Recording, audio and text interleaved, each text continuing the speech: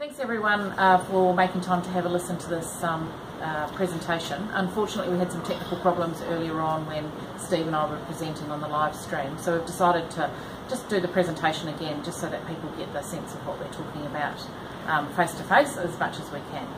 So where to start? So what I want to talk about today is a proposed change in the executive structure across CFA.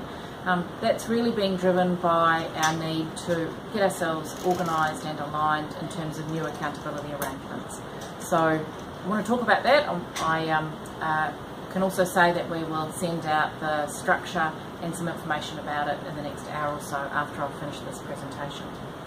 So starting at the top, the board met on Monday this week. And the board's been doing a piece of work on their own governance arrangements, and we've had an external consultant, Nicola, working with the board on establishing its operating arrangements. So how is the board going to function? Making sure that the board's operating at the right level in terms of governance and strategy and stewardship, and leaving management to management.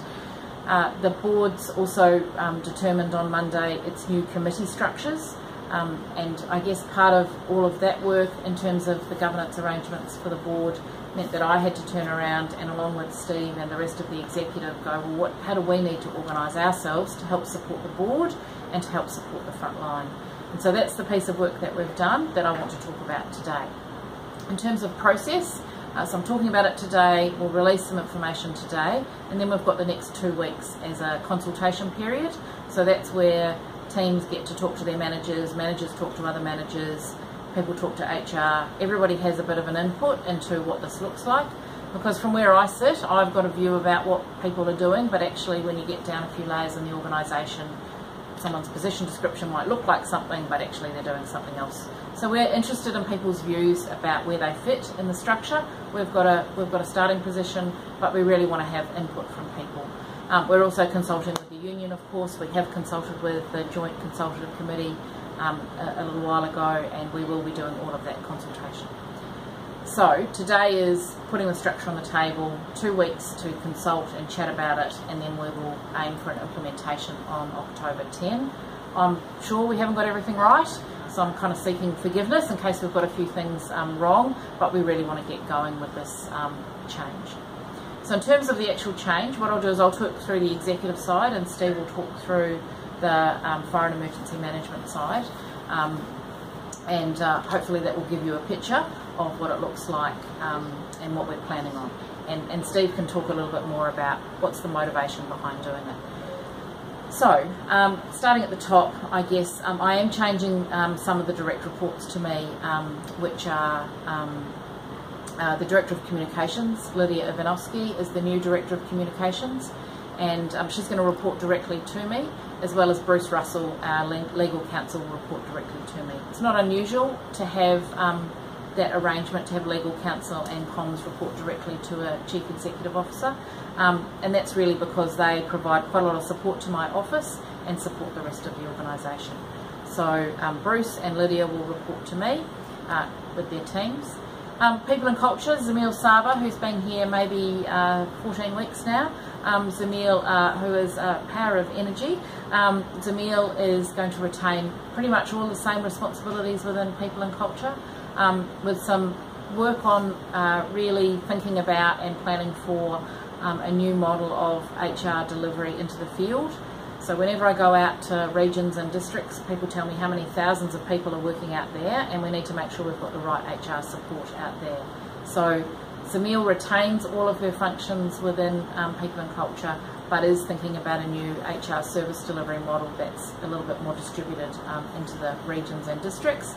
I mean, she does pick up a piece of work which is the Honours and Awards work that was previously sitting within the Learning and Volunteerism group. So those honours and awards people will move over into People and Culture.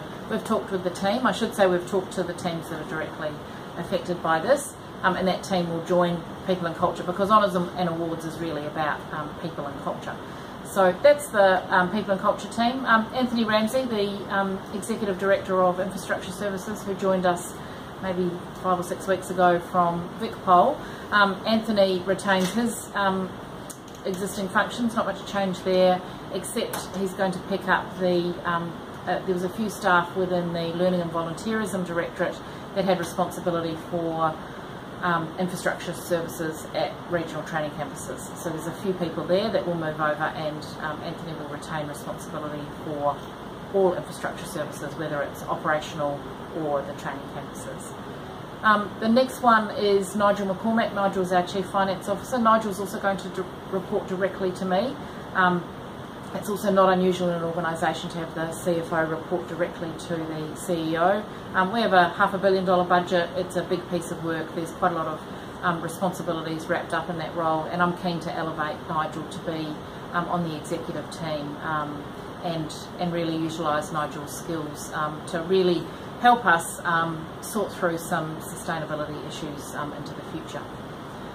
So the last group, probably where there's the most significant change, is we're creating a new directorate that's called Volunteers and Strategy. That directorate will be led by John Haynes, and that directorate's really formed out of a combination of John Haynes' existing team that sits within Fire and Emergency Management and the balance of the team in business planning and strategy.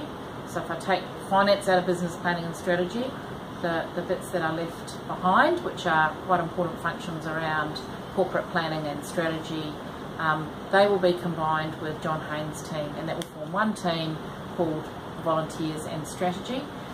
So that's probably the most significant change in some ways, the creation of that new team, and that's really about making sure we've got a single focus, one place in the organisation that's doing all of the kind of thinking work, the strategy, the innovation, business intelligence, business excellence, those sorts of functions. So John and Phil have been talking to their teams, and people are pretty well advanced on the thinking about how that might work. So that's, and I should say the volunteerism team that sat in Learning and Volunteerism moves over into the John Haynes team. So we have a single point in the organisation that can do the leadership work around volunteers. So I'm pretty keen on that. I think that provides us with some pretty good opportunities into the future.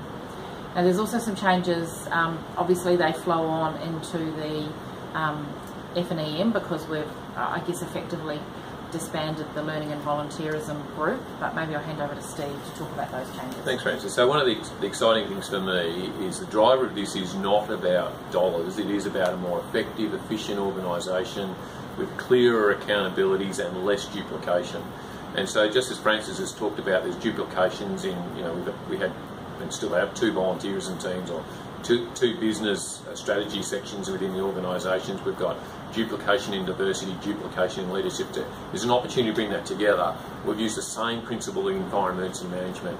I think you'll be really excited about some of the things we're about to let you know about. One of those is, while there'll be a DCO bushfire, it's not about the DCO position, it is about the centre of excellence for bushfire. And the example I use here is if you spoke to the Joe citizen in the street, or Mary citizen in the street, then I think they would see CFAs predominantly as a bushfire organisation. They would see yellow, they would see volunteers that come out during summer. And so when you looked at CFA, the pieces of bushfire sit right across a number of different portfolios. It's about bringing all those together and having the people that do the burns programs, the people that do the preparedness for bushfire in that bush, treat that as grass fire, in the one location. The other side of that, and I just said it before, is the perception of people of our organisation is very much bushfire, when the reality is we're one of the biggest urban fire services in the country. And particularly with now 35 integrated stations, we have some big volunteer urban stations as well. The reality is we need to mature, I think, a lot more into the urban space. And as such, there'll be a portfolio led by a DCO called Urban. So DCO Urban, with all the urban people that are technical rescue people, fire investigators, all in that one particular team too, which I think is quite exciting. The third element for us is about safety of our people and real-time service delivery. So it's called Safety Service Delivery, and that'll be led by DCO Bruce Byatt. And that will be being ready to go, whether it's management team level, whether it be trucks, whether it be someone that's going to deliver a message into the community on any given day. So that's about safety and service delivery. Community safety, now that's led by Terry. Terry's obviously already advised us that he intends to forego that position in the next couple of weeks, so we'll put out an expression. In fact, we've already put out an expression of interest to replace that. And essentially, we still see community safety as primary service delivery, just as much as we take a truck out the door or put wet stuff on red stuff.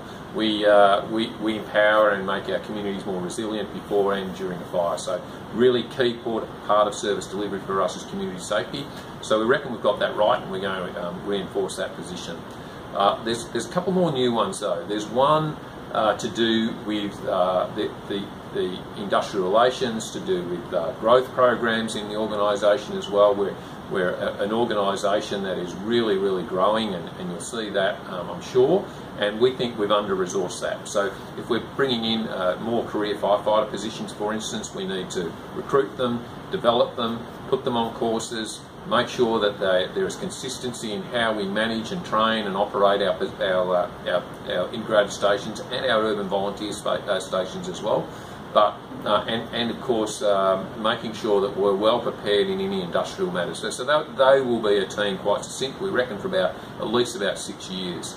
I think the important one for me, and the reason I get so excited here, is a training, design and delivery portfolio.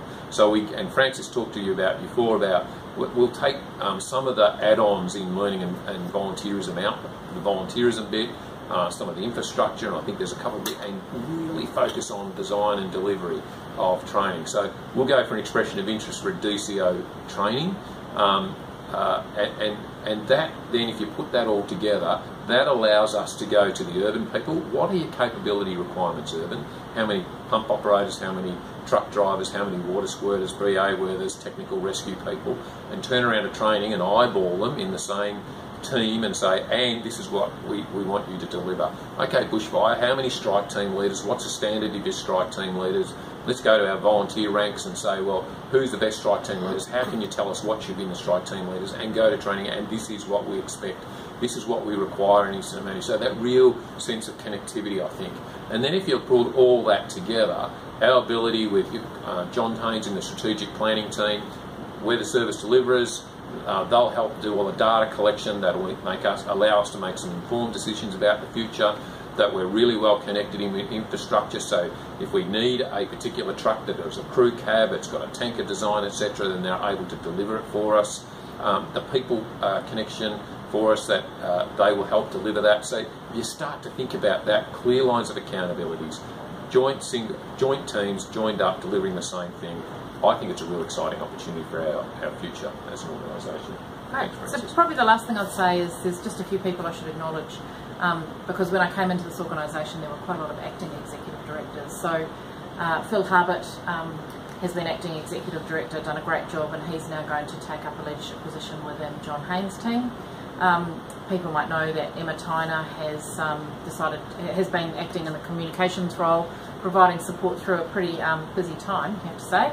And Emma is now moving on to back to the energy sector, and Kate Harrop, after a period of leave, is going to return to her manager volunteerism position. So I should acknowledge the work of those three people who have been acting in those roles for really quite extended periods of time. I'm particularly pleased that we now have a permanent executive. So all of the executives are now permanent, and I think that's a good thing for the organisation, and now we need to kind of line ourselves up behind those people and make sure we deliver on the stuff that we actually want to do. And probably the last thing to say is change always makes people anxious, and it doesn't matter how much change you've had. I know CFA's had lots of change, and people might go, oh look, it's just another change, you know, whatever. It does affect people, and so I think it's really worthwhile and it will affect people in ways that you don't expect. And whilst it's not ideal to announce this on a Friday, I would have much rather done it earlier. You know, things happen that meant I couldn't do that. So I do really want you to think about it is change. Change makes people anxious. People need to make sure that each other's okay. And if you've got any concerns, talk to your manager, talk to HR, seek advice from the Employee Assistance Program. But in the end, I think actually the feedback that I'm getting around the organisation is people are keen to do this. It's probably been the worst kept secret in CFA. We're not very good at secrets in CFA, and that's probably not a bad thing because it's meant I've been able to sort of test what people think about it. You know, it's the worst kept secret, but I think people want us to get on with it. We don't want to drag this out for a long period of time.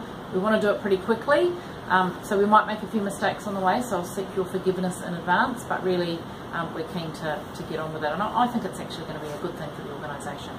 So thanks very much for listening, and please get in touch with your manager if you've got any questions. Yeah, thanks guys. Thanks.